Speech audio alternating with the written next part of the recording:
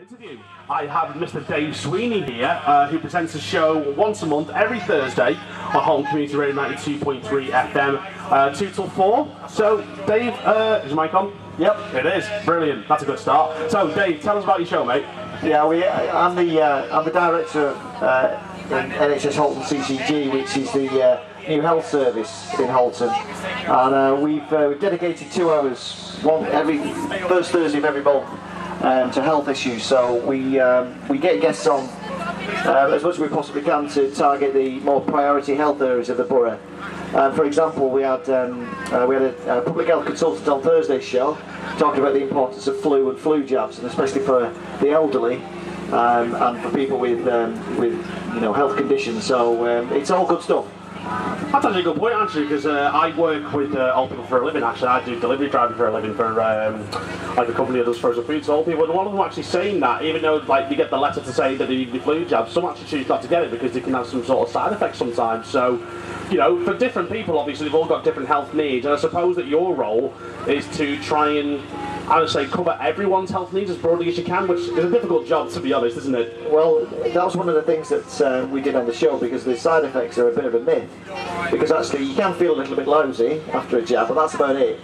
You know, you might have a bit of a temperature, but you don't. It doesn't actually give you flu, and it's one of the myths that we're trying to dispel on the radio and trying to get out to the public. So the message is. If you're in that group, you have your flu jab, and it will save you from flu. Because if you get flu, James, or you've ever had flu, you really know about it. It'll take you off your feet. So when it comes to your show, what do you do? Do you pick a certain issue every month, or do you cover a wide range of issues? Yeah. So we started the show off with mental health and young people and self-harm, and we had a young person who's been through mental health services herself. And we had a consultant psychiatrist in there that we could ask questions to.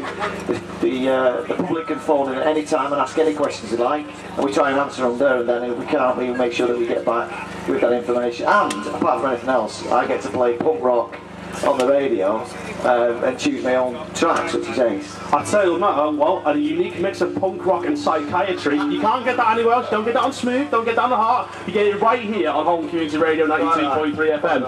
Dave, thank you very much, mate. So just remind everybody when we can catch your show again. Yeah, you can catch us first Thursday of every month, and it's 2 till 4, and it's NHS Halton CCG Radio.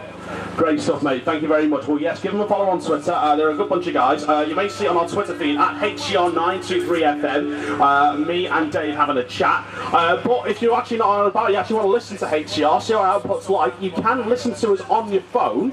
All you need to do is download an app called TuneIn on your phone and then search for Halton Community Radio. We've got Bradders and Curly Shirley, great couple, on there from now until 4. I don't know if they're actually a couple in real life. I don't think they are, but I've just basically told everyone in witness that they are a lovely couple. So, you know, let the gossip roam free. Right then, coming up, we've got loads of great tracks for you. We've got the originals, Madness, Earth, Wind and Fire, and Whitney Houston. But we're going to start things off with Lighthouse Family, a true classic, Ocean Drive, here at the HCR Roadshow for the Vintage Steam Rally. Thank you very much, guys. Hope you have a fantastic day.